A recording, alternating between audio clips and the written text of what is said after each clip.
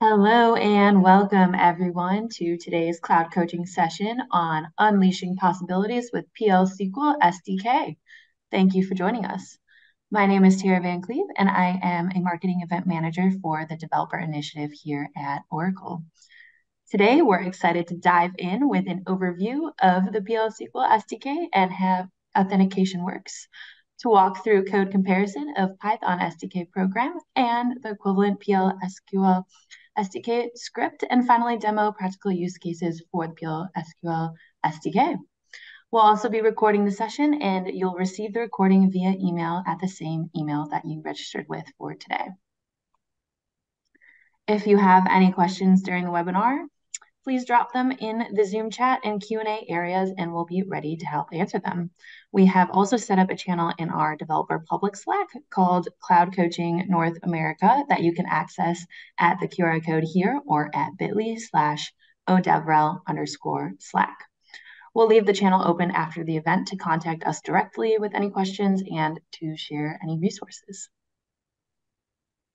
So today's webinar will be presented by Master Principal Cloud Architects Stephen Nichols and Derek Cameron, and Thomas Pascal, Staff Cloud Engineer. So without further ado, I will hand it over to Stephen. Great, thank you, Tara, and welcome everyone. Today I'm going to walk through the OCI SDKs, just a quick overview of what those are. I know a lot of you may know them already, but it's good just to remind everyone. And then also walk through the Oracle PL SQL SDK for OCI. That's one that people may not know or are familiar with.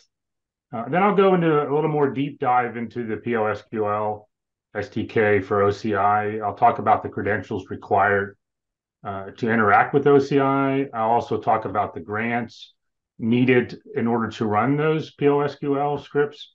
And then for those that are familiar with other SDKs, Python specifically, I'll walk through a simple program in Python that will demonstrate how to interact with OCI.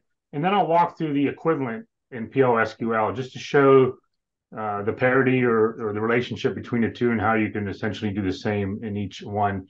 And then lastly, I'll hand it back over to Tom, and Tom will give us a quick overview of the Code Innovate program.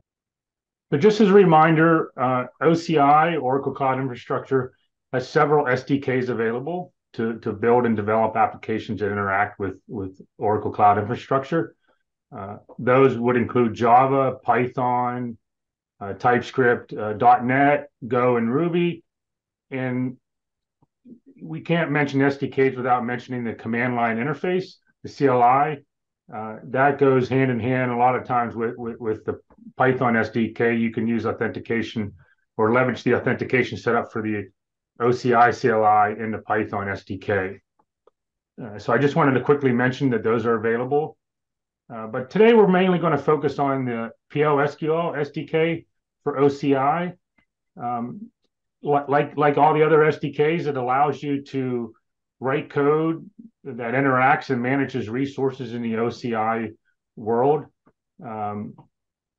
Any autonomous database that's spun up in shared infrastructure, so any ADB and shared infrastructure, whether ADW or ATP, automatically has the PL SQL SDK pre-installed in there. And then lastly, in order to interact with the SDK, you're going to need an Oracle Cloud account or a tenancy. Some call it a tenancy or an account. You'll need an OCI user created in that tenancy with the correct policies. You'll see in a few minutes, you'll also need a public-private key pair for the signing of API requests. And that format is in a PEM format, PEM format. And then lastly, if you're going to be working in PL SQL, you'll need an ADB shared instance, whether that's ADW or ATP. Now, when you're interacting with OCI through the SDKs, if you've done anything with Python, you'll see that there's the API signing keys that you set up, and I'll walk through this in a few minutes in the Python script. But also for PLSQL, you also need to authenticate from the database in PLSQL back to the OCI or cloud infrastructure environments. And that's done very similarly to how you do it in the Python SDK. A lot of people have probably used the DBMS Cloud Create Credential before. And I'll walk through the documentation here in a moment. A lot of people have used the DBMS Cloud Create Credential just to interact with object storage, where you have a user, an OCI user, and an auth token. This credential is a little bit different. It's going to include the user that is an OCI, your tenancy, the private PEM key, which allows you to do the API signing when you make the request, and then the fingerprint. And along with the credentials, which allows PLSQL scripts to interact with OCI, there's also the actual DBMS Cloud underscore packages and types that you'll use in your PLSQL. And in order to call those from a PLSQL script, you'll need to grant permissions or privileges to those users that are not admin users. So just to be clear, if you're running the PLSQL from the user admin, which is set up when you create an ATB or an ADW instance, admin is the default user. The admin user already has access to these packages and types. But in a lot of cases, we see users or schemas that run PLSQL outside of the admin. And so in order to do that, you have to grant privileges or execute privileges to those packages and types that your script leverages in order to execute them. And I'll show you that as well. These are the grant statements that I issued for the sample PLSQL script that I'm going to walk through in a couple minutes. The first grants access to the DBMS Cloud OCI ID identity package. And then that package is also leveraging certain types in the database. And those types are listed here. I'm not going to read them all out. And the schema or user that we're using today is webinar.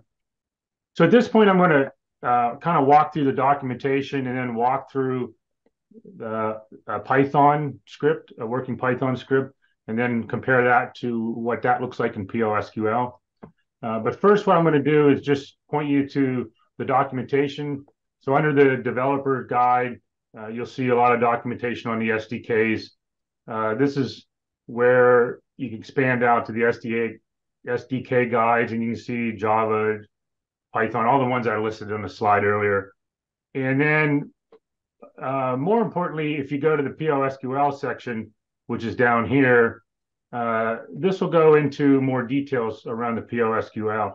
And the big notable here is these are all the services that are supported in PLSQL OCI SDK.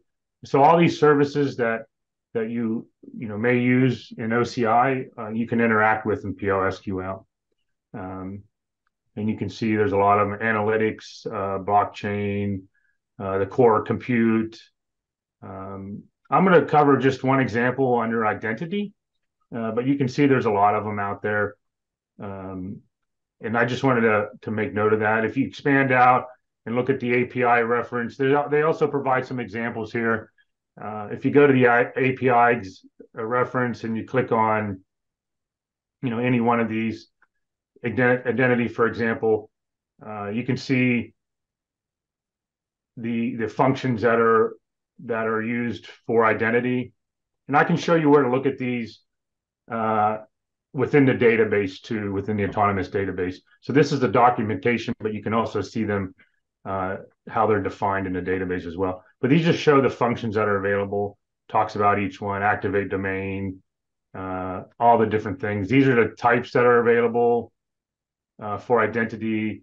They kind of go through and spell them all out. And these are the ones I had to grant access to the non-admin user from that slide I showed earlier. And then lastly, the authentication or credentials that are required to actually connect to OCI from PLSQL. So if you go to DBMS Cloud Create Credential documentation, a lot of people, up until PLSQL, I started working with it. I was familiar with this credential, which is essentially creating a credential with an auth token, being able to do list objects from object storage, get objects, move objects, delete objects, write objects, whatever. I've used this one a lot. But before I got into PLSQL, I hadn't really used this credential. And this credential is also a DBMS Cloud create credential. But here, you need to provide it all the values that you would provide if you were using the Python SDK, for example. You would provide the user OCID, the tenancy OCID, the private key. Now, this is the actual key pasted into that value, wherein the Python or OCI CLI is referencing a path to a file where the key sits in, and then the fingerprint. And so this is the credential that you'll leverage when executing PLSQL against OCI. So I just wanted to make note of that before we get started. And so at this point, what I'll do is, for those who are familiar with Python, I thought I would walk through a quick Python script that shows a simple example. And this example is simply getting a list of all the compartments in a tenancy. I figure most people understand the concept of compartments. That's kind of the most fundamental object in a compartment is, how all of our services are organized and created, and where they live are in compartments. And so I would just use a simple example of get compartments and list compartments. And essentially what I'm doing is I'm creating a CSV file that has a parent-child relationship of the compartment, when the compartment was created, and some other tags. If there's tags on the compartments, I go get those tags and store those as well. You'll see that I'm also using a TreeLib library to just display make a visual representation of the compartment in the hierarchy, since you can have parent-childs up to, I think, 6 levels deep in a compartment. I was using TreeLib just to demonstrate that hierarchy in a visual fashion. So essentially, the first step is to import the OCI package within the Python script. And then I need to authenticate. And so not being able to, if you can't leverage the OCI CLI config, then you can store the configuration or the authentication parameters, like the user OCID, the tenancy, and all that. This is a sample example of what it would look like. Very similar to how you create the credential for PLSQL, but this is, and also very similar or almost the same as what you would see in OCI CLI. So these are the values that you need to populate in order to authenticate to a Python SDK. So once I grab those and store them, essentially what I do is I need to initialize the identity client. And what this is doing is essentially using my authentication parameters, I'm connecting in and establishing a connection to OCI. And once that connection is established, then what I want to do is I want to get the root compartment. So I'm using the Python call get compartment, and I need the tenancy OCID for that. And so what I want to do is I want to get the top level parent of the compartment hierarchy, which would be the root compartment. So I retrieve it. I get the response data back from there, and then I store that data inside my tree node object for later use. And then I get the parent-child. I get the parent's ID, which would be null. I get the ID or OCID of it. I get the time it was created, and so forth. I get the description of the compartment all through the Python SDK response. And now that I have the parent or the top level, then I want to do what's called a identity client list compartment. And then this is going to go out and get all the compartments inside of my tenancy. And here I can define what type of compartments I want to get. Do I want to get ones that are active only, or do I want to creating, inactive, deleted, and so forth? And I chose to get just active ones.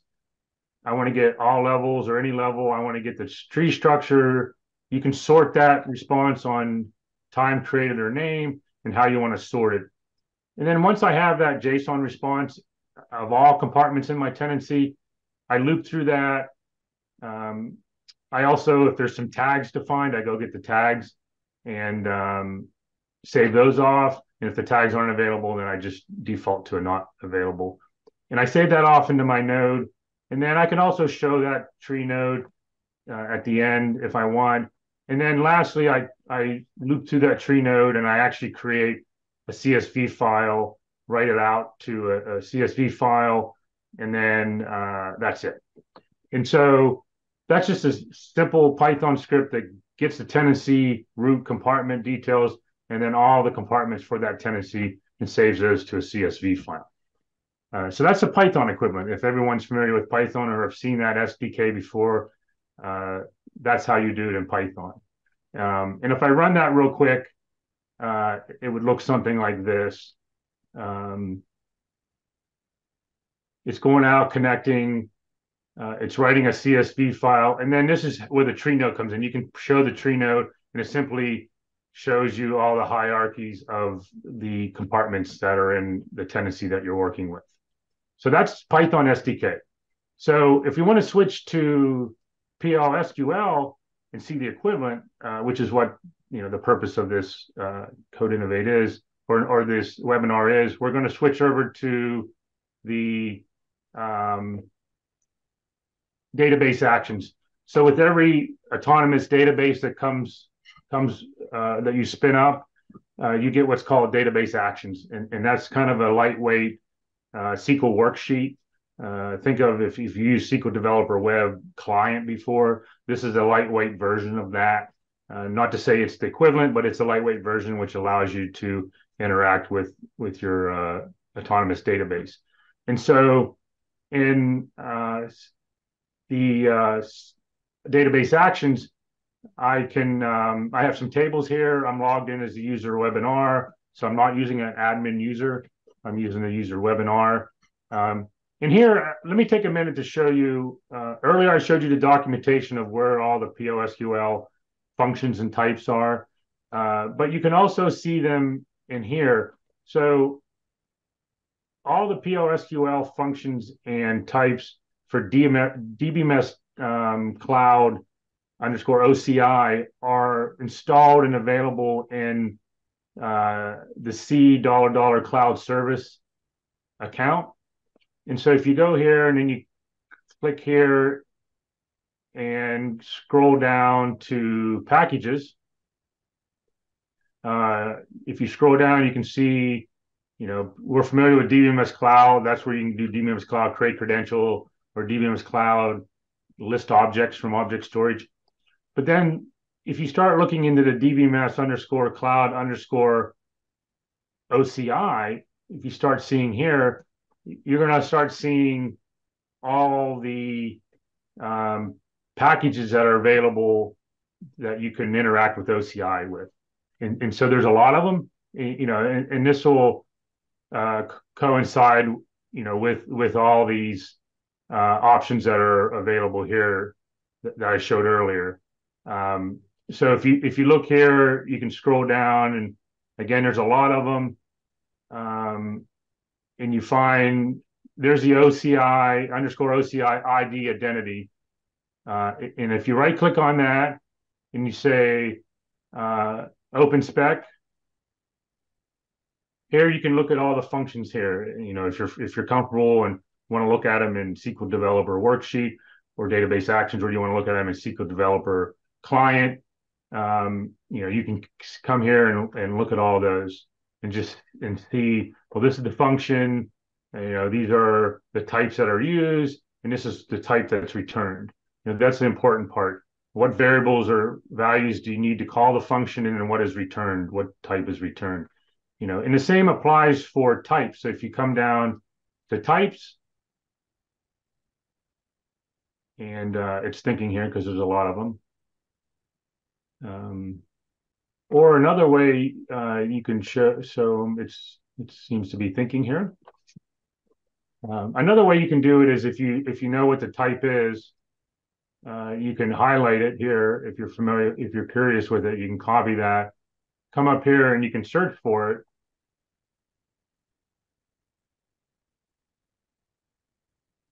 and you can see, oh, it's right here. It's in this user schema, and then you can click on it, and it should bring it up. My SQL developer worksheet is not behaving well for me today. So let me refresh real quick the browser.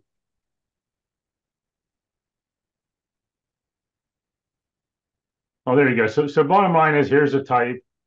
You can open it and take a look at it here. And so if you want to see more details on it, you can come over to this cloud service account, or you can search for it up here. So I'm going to switch back to my webinar user. And then if I go to my procedures, I have the equivalent PL/SQL script called load compartment hierarchy. And what this does, and let me make my screen a little bit bigger here. So what this does is this going to look very similar to the Python script. However, it's obviously written in PL/SQL. So up at the top here, I have some variables or constants that I'm using. Again, I need the tenancy OCID. I need a home region of Ashburn. And then this is where the types come into play. So when I make the call, I'm going to receive the response back into this PL/SQL type. I'm also going to take that response and then grab the body out of that. And that's in this type. And that's for get compartment. If I'm doing list compartment, I have slightly different types. And so these are defined here and here. And then the rest of these are more generic types that I use throughout the code. So if you start looking at the code itself, I'm just putting out some informational messages to the output. So here I'm just doing a DBMS output line. And then I'm truncating the table that I'm loading into. Since what I'm doing here is, instead of loading to obviously a CSV file, I'm loading into a database table. And then here is a call that's going to look very similar to what I did in the Python SDK. And that's here I'm going to do get compartment.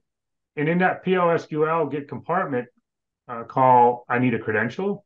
And it's that credential that has my user OCID, my tenancy OCID. It has my API signing key, and it has my fingerprint. So this credential is needed. I'm then passing in the tenancy OCID value in the region. And then the response is where the information comes back. And then once I get that response, I want to load the response body into another variable with a different type. And then here I also spit out what the status of that call is. So in the API world, a 200 is a successful API call.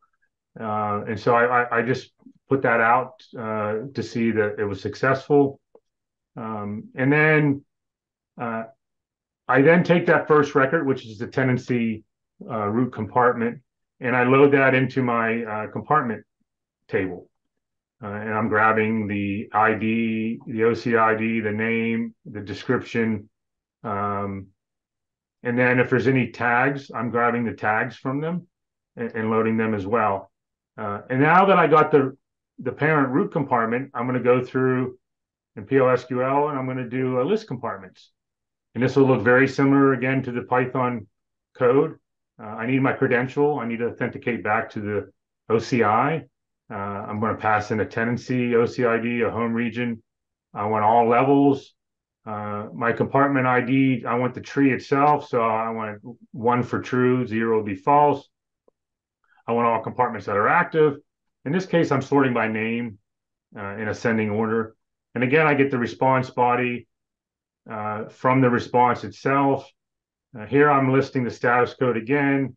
And then this time I'm also, with this call, I'm getting a list of compartments, just not one. So here I can display the count or number of compartments in that response using the count.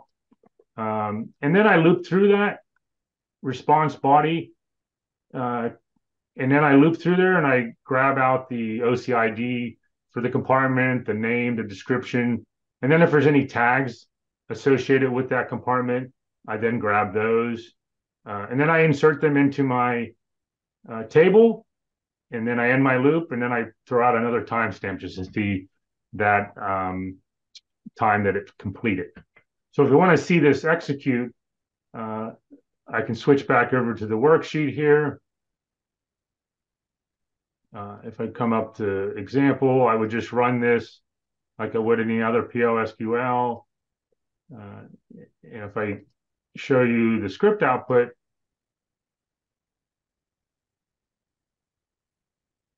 you can see that it just ran here, September 27th, 2023. This is the get status for my list compartment, 200 successful. You can see that I then did a list compartment to get all the rest of them. 200 successful again. This time I found 32 compartments in my tenancy. And you can see this ran in pretty much under a second. So 427 is the time, 21, 421 dot, and so it ran about half a second. And then, yeah, that's it. And then if you can switch back to the tables, you can see that my compartments table it is loaded now.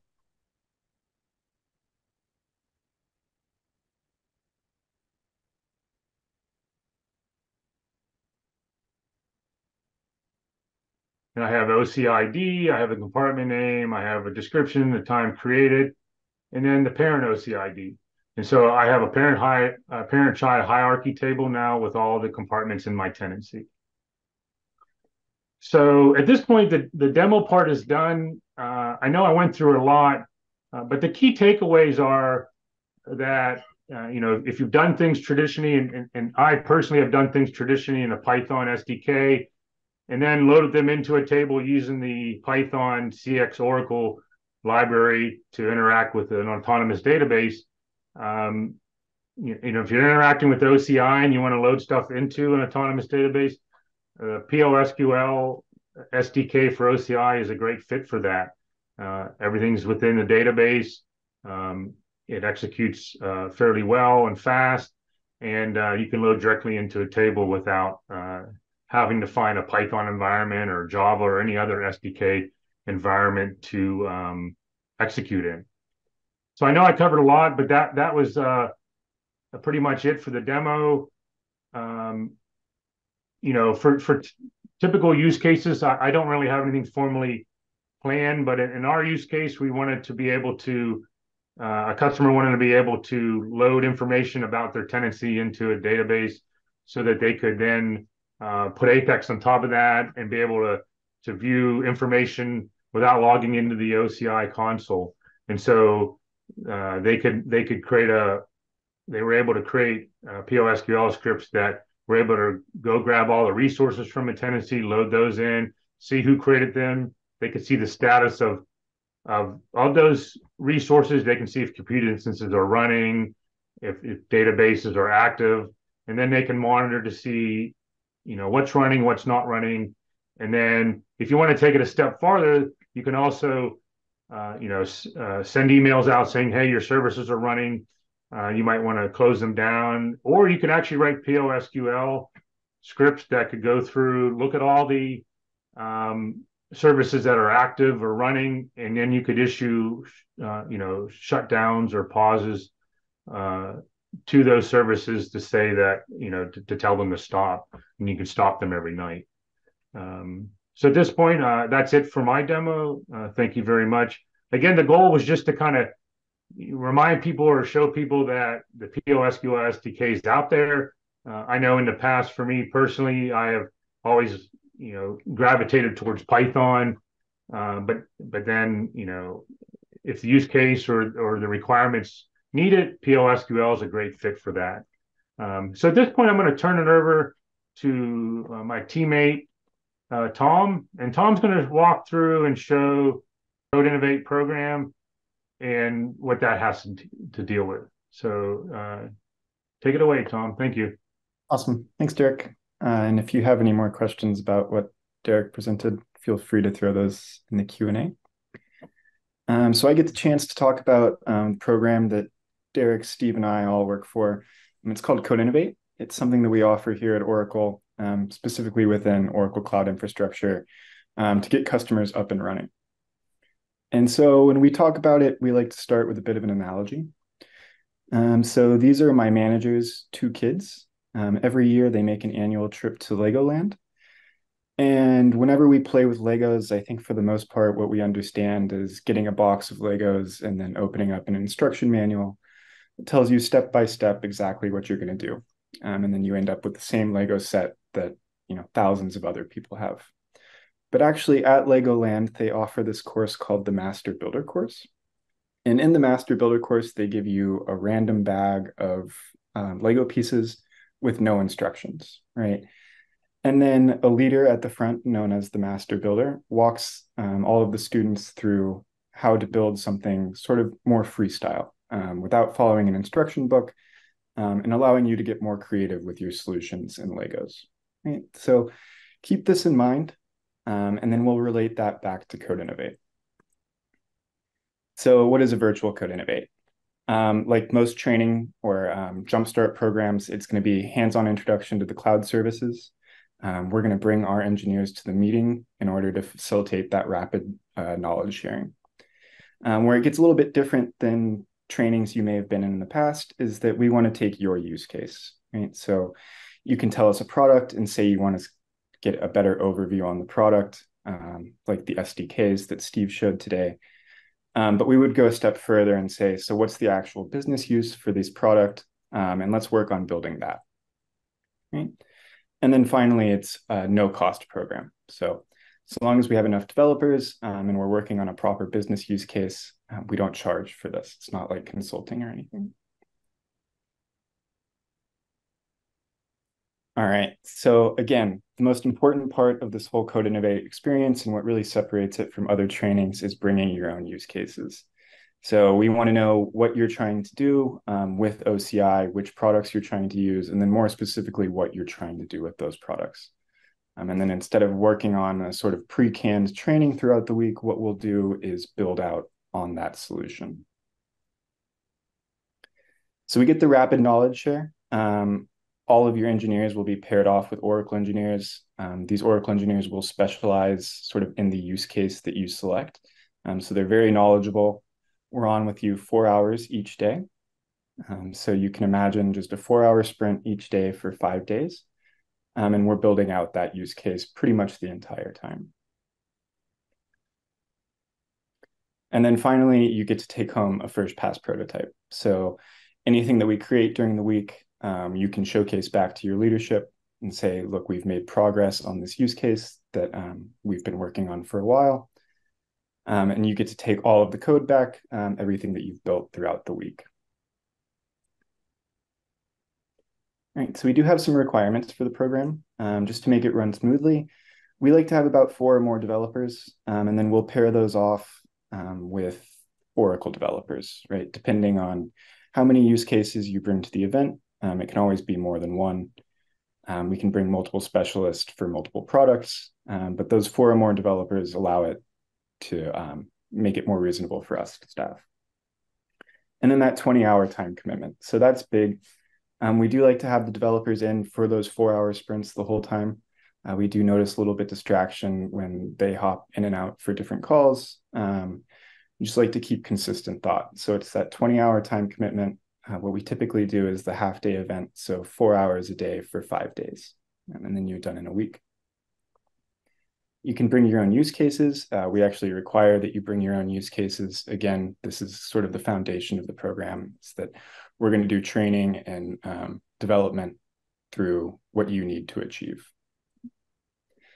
3 weeks lead time, that really just gives us time to block that 20 hours for our developers and probably block that 20 hours for your developers as well, right? So that gives us time to get the right engineers assigned and make sure that they can block the time necessary. And then with that, if you're interested or if you have any questions, you can post those in the Q&A, but I will leave this slide up and you can contact either of these to set up an event if you're interested. Okay.